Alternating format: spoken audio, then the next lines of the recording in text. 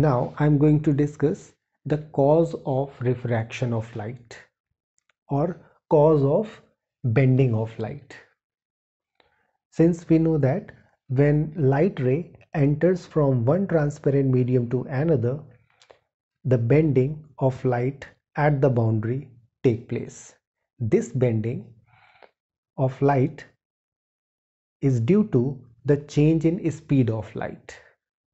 Okay, so when a light ray enters from one transparent medium to another, its speed changes,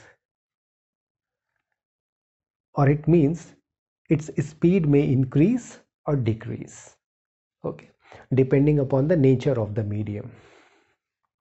So we can write the bending of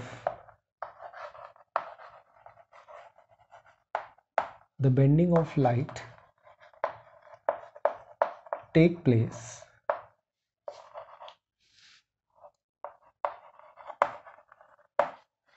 due to change in speed of light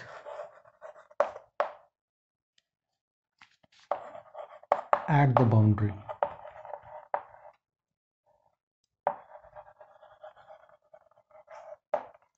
Okay, since we know that the speed of light in vacuum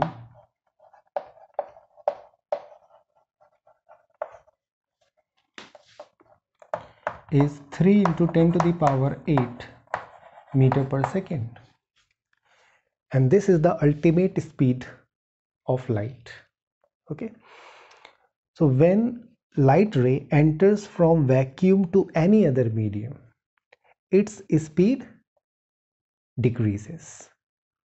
Okay, so when the light enters from vacuum to air, then the air is denser than vacuum, so the speed of light decreases. Now when the light enters from air to water, so water is more denser than air, so the speed of light ray decreases further. Okay, so the light ray bends towards the normal. When the speed of light decreases, the light ray bends towards the normal. When the speed of light increases, it will bend away from the normal. Okay, so this is the logic behind refraction. Okay, note it down.